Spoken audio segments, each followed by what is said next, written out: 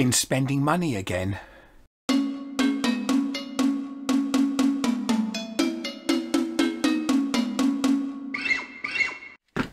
Hello and welcome to this week's video, which actually must start with an apology to the members of Bury St Edmunds Woodturning Club. Unfortunately, I was due to do a demo there at the start of this week, but I've had COVID again.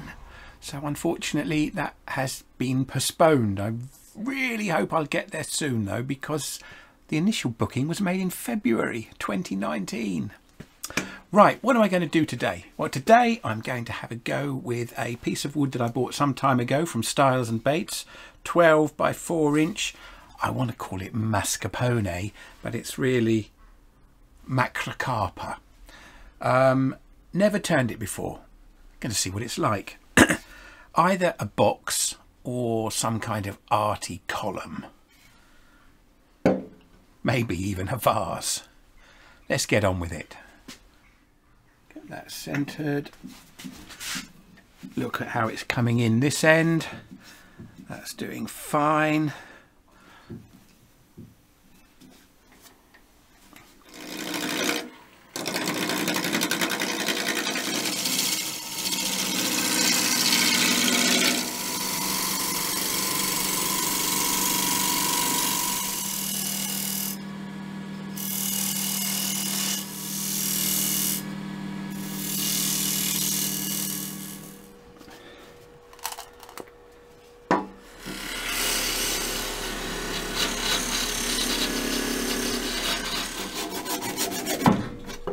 Go.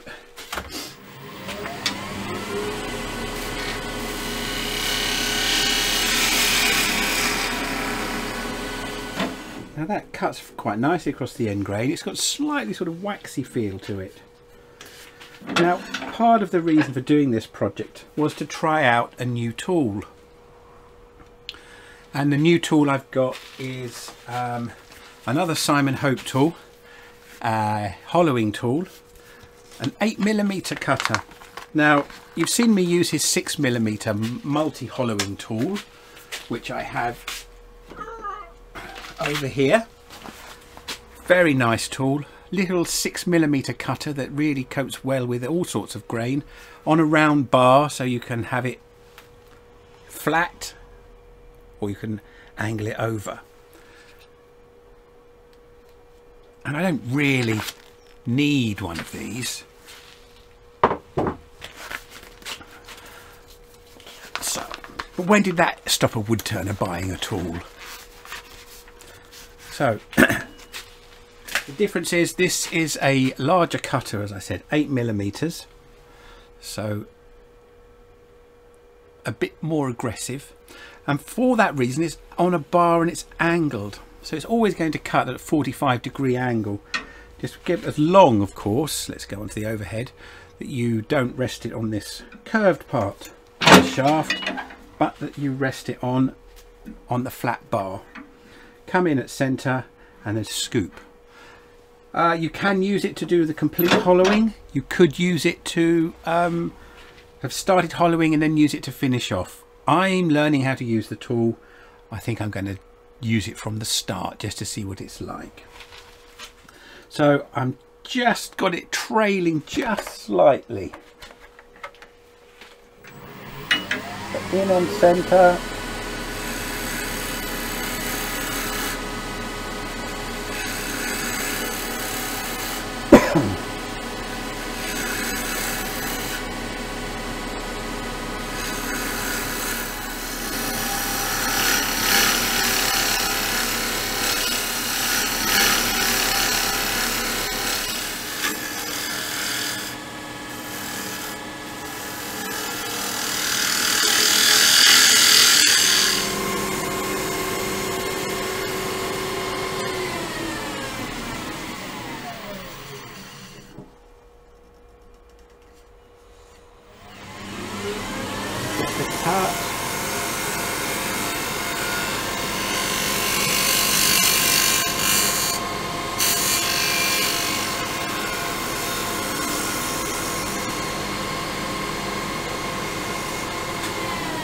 Now, little pip in the bottom, let's address that. So the rest of that, there's a little bruise line there. Can you see that? I think so. Just want to work on shaping that a bit better. And a little pip in the middle. Don't have to turn it off with it moving. You can scrape across it, a bit like using a cabinet scraper, maybe a bit cruder. Blending that in, removing any of the high spot there.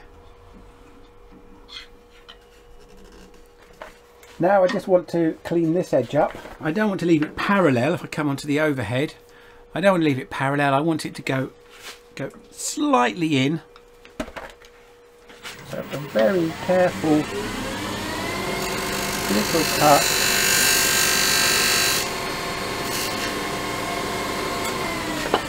With it angling in.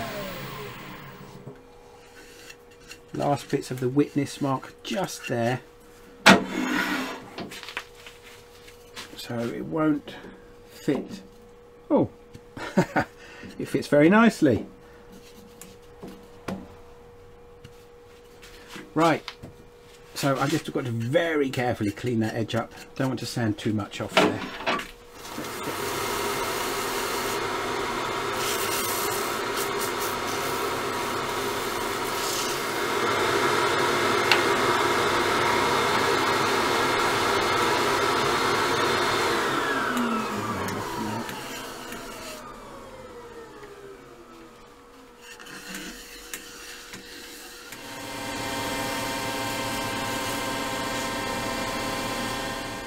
And that for now is that bit finished.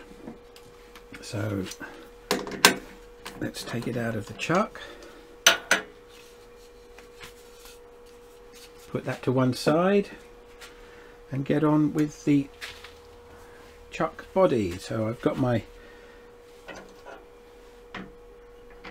tenon on the end, which looks to be far too big. Oh no, that's going to be fine. It's a little on the large size really. And that for now is that bit finished. So let's take it out of the chuck, put that to one side and get on with the chuck body. So I've got my tenon on the end, which looks to be far too big. Oh no, that's going to be fine. It's a little on the large size really.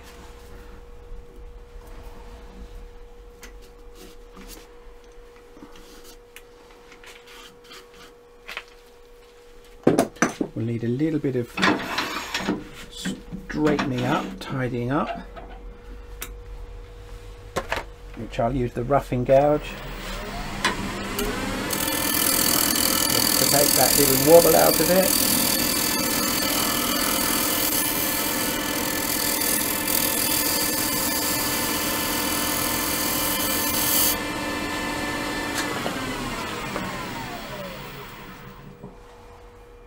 See, I haven't quite cut all the way down.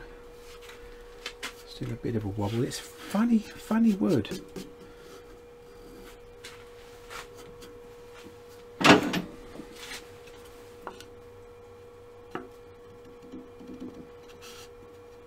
That's got a lot looser with the sanding. So we can correct that though.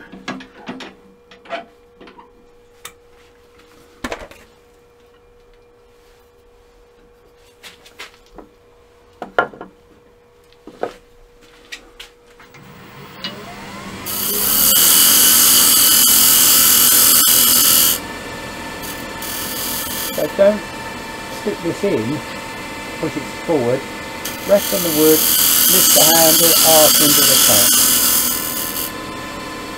Rest on the wood, lift the handle.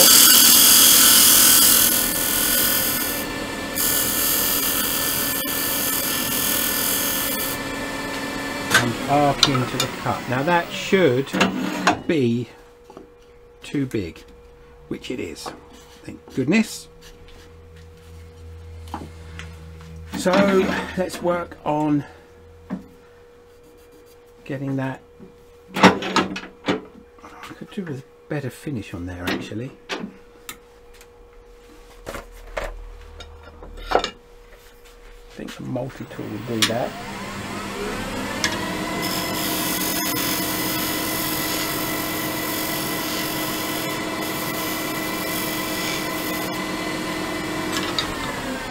So to speed up, sharper tool, that's left a nicer finish than the parting tool, and still not quite the right size. Good. So let's clean up this face then. Again, I'm going to use spindle gouge, cutting across the face.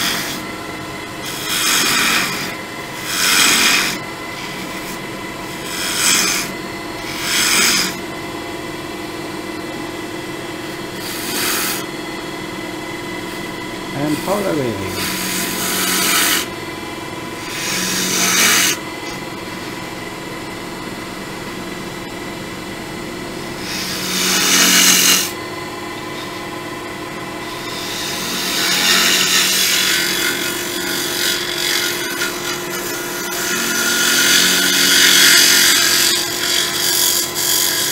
I will be scraping as I did on the lid.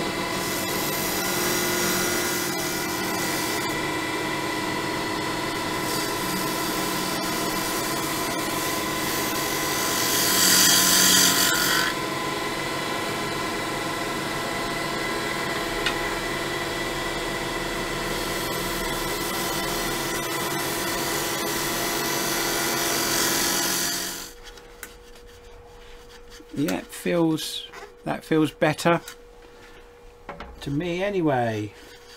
So scraping time.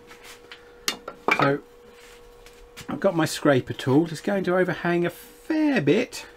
I've still got 3 times as much off behind the tool rest, but I do need to put my tool rest up a little to make sure I'm cutting above centre, or just cutting on centre with a trailing.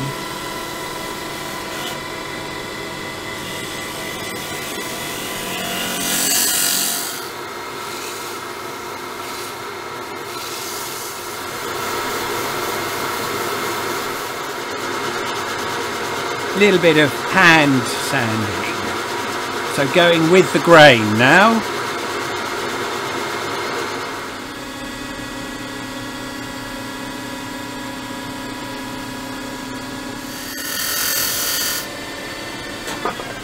That won't have been enough, but what you may have seen me doing was rocking the tool.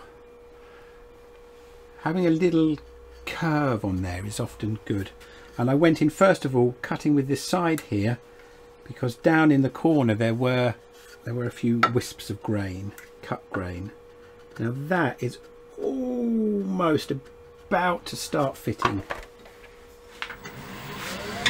So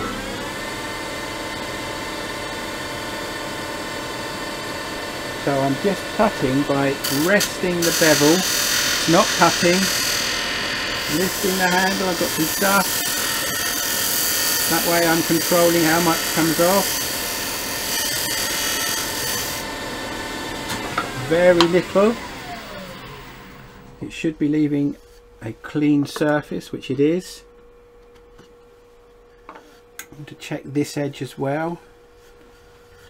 It's clean. Still not quite going on. So get the bevel, lift the handle.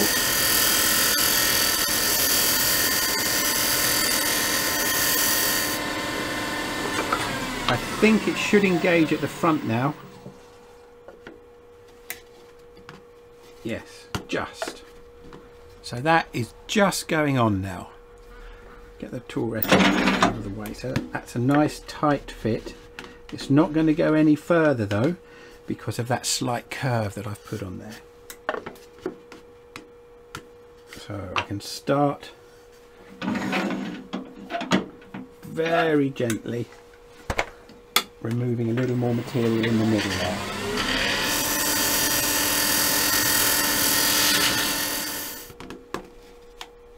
That, to me, feels right.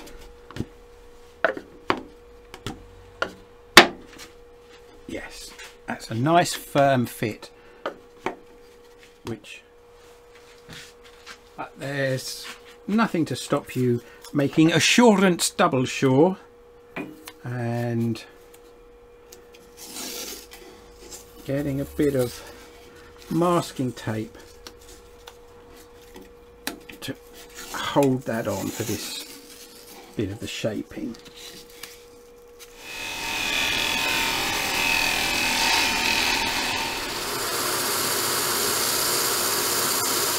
Here we go with some sanding sealer then.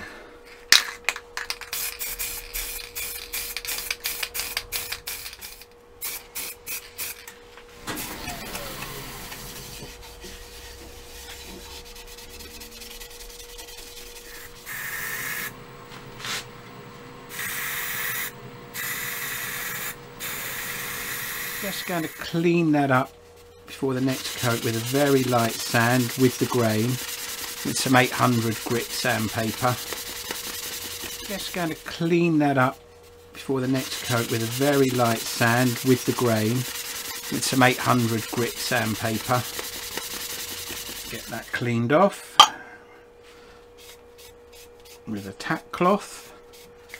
It is worth, if you want a very good finish, to do 2 coats of the ebonising lacquer.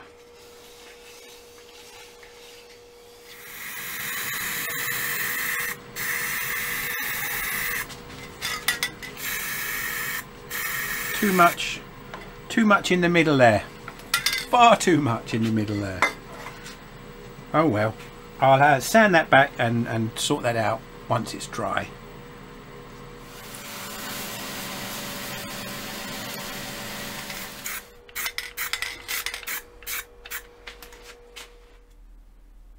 Right, there we are. It's time to go overboard.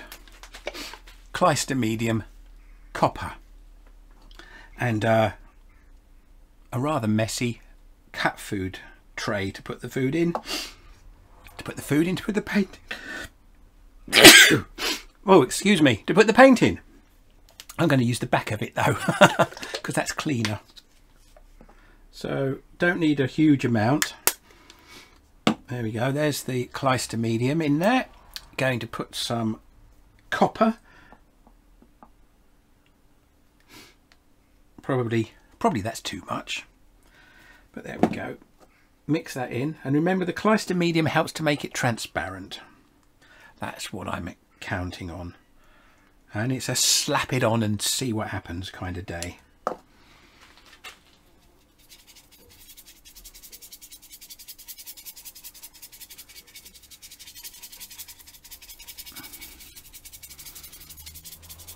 There we go, that's certainly slapping it on, isn't it? Including on the top as well. And in that join. A little bit thick in some places, thicker than I actually wanted it to be.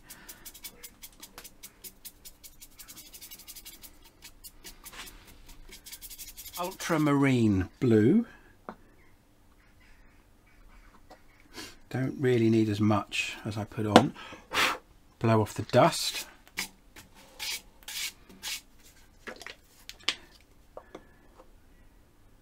There we are. Mix it up. Mix it on.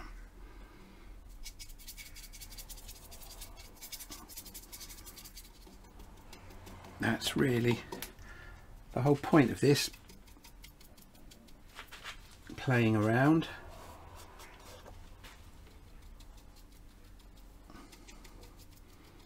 Just dabbing off what's on the brush.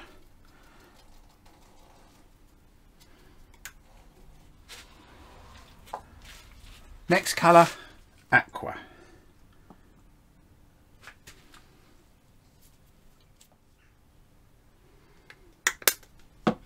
Mix it up.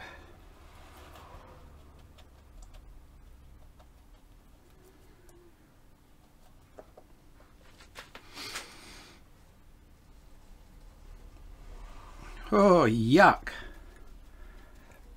Doesn't that look messy?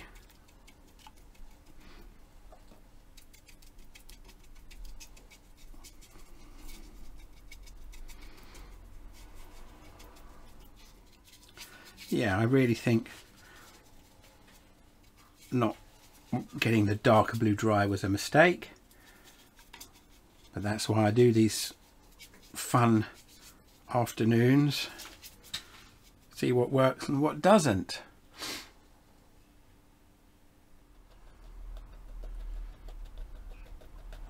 I'm mixing the Clyster medium in. And then wiping it around, moving it around. So you can see it's quite thick there. Move it. It moves very easily. Uncovers what's there.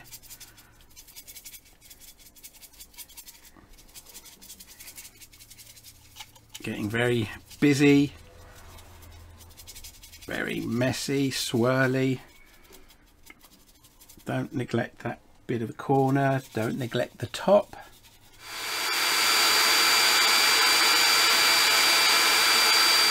So the white I'm using is pearl white, so it's got a little bit of mica in it, so it'll have a bit of a sheen.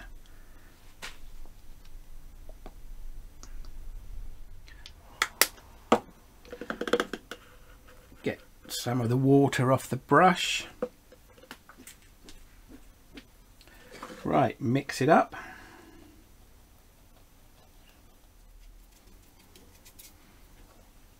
Interesting. This goes on quite differently. Colour is going almost immediately, but you can see a shine that it's giving.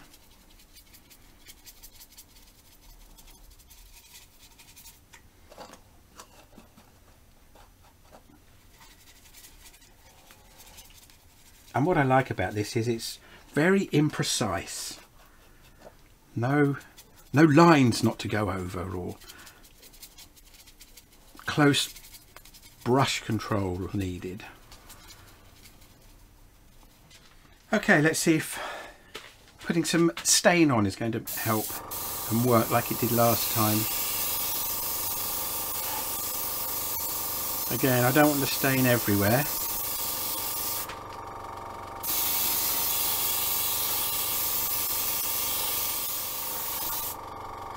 So building up a sheen.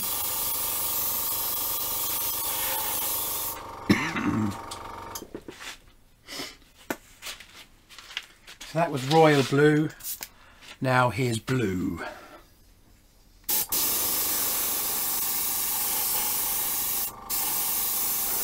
And that really is working with the colours underneath, the brush strokes underneath, and reacting with the sheen.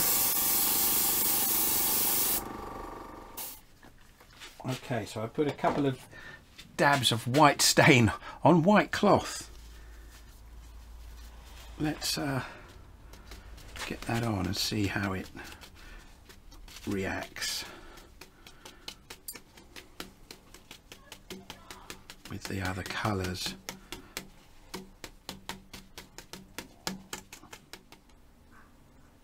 I'm not entirely enamoured of it.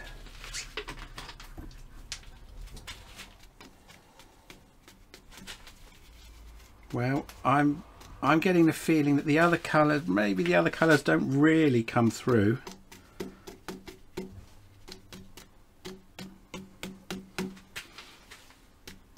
Maybe they do. Maybe they were completely a complete waste of time putting them on.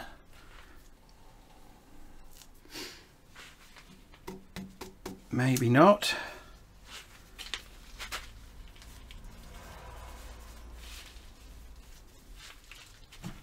So let's introduce one more element.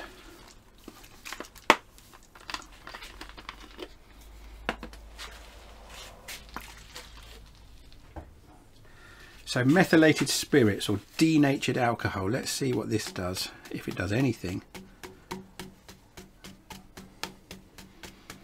Bit of puddling, bit of pooling, which I do like the look of.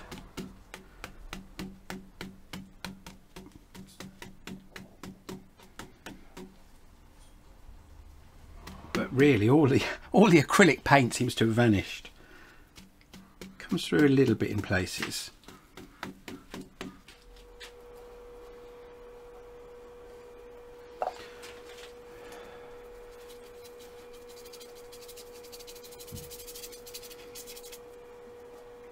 Don't mix it too much with the black, Stuart.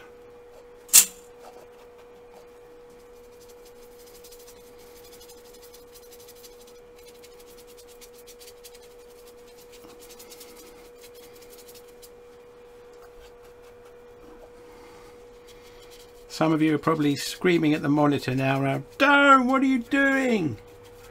What are you doing? Yeah, you're certainly messing up the top. Oh well, I'll come back and correct that in a moment.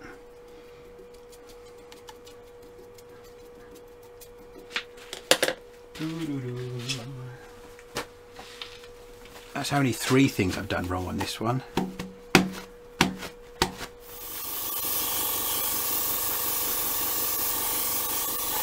So just soften the effect of some of that copper.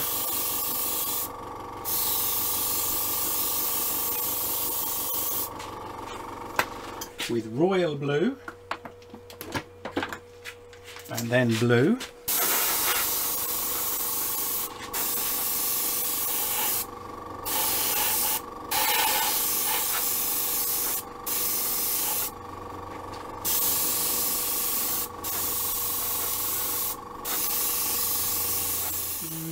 Maybe skip the white because it's showing underneath and just go straight to my methylated spirits. Look at that discipline, putting the lid back on straight away.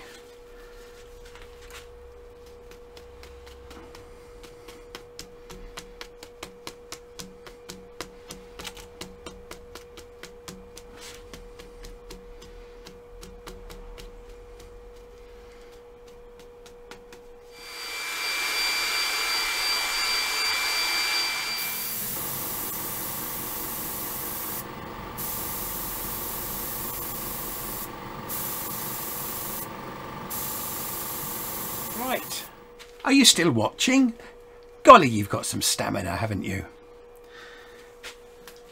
So let's think about this for a moment then. There it is in all its glory. Was it worth putting the 3-4 colours of paint on? I don't think so. I think probably the only contribution they're making is the copper, and there is some texture from the swirls of paint that shows through, so it makes it a little bit more of a complex pattern, makes it look a little more interesting perhaps. Am I pleased with it? Yeah, mostly. What am I not pleased about? Lines on the top of the lid, perhaps a little crude. This line round here, probably again I went for the safest option really, didn't I? I've got to decide now whether to lacquer it in one piece, and then I'll have something to clean up, or whether I should separate it and do the lacquering separately, or at least with the pieces apart. I can't decide. Let's see if I can get the lid off first of all anyway. My hands are a bit clammy. Let's protect it with a bit of kitchen roll. There we go. That comes off. So I mean I could rest it on there. Oh no! It's sticking to it. Right, so that's not dry yet. Felt dry. It felt dry. Oh no, so it wasn't dry after all. That's the trouble with using a hairdryer. It was dry on the surface but not beneath it, and I've got a bit of kitchen roll embedded in it there. I think I got away with it.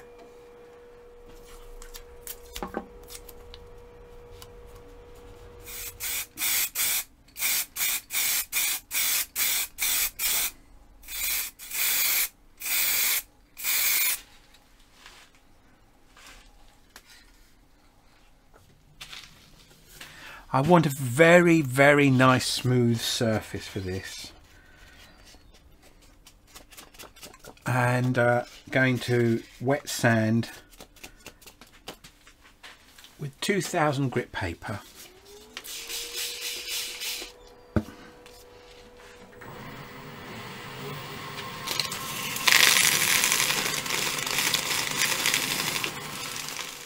I think that's fine. And up here is fine by the look of things.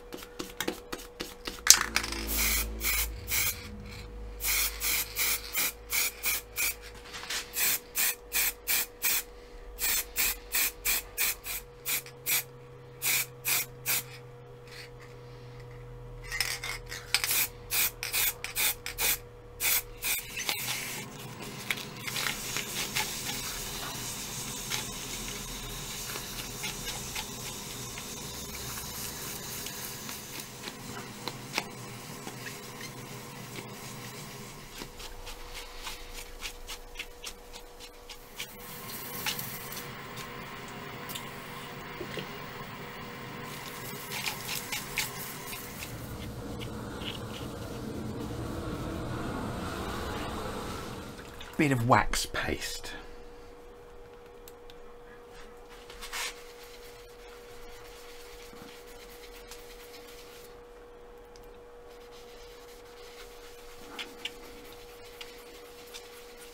And you can see a lovely big shine coming up.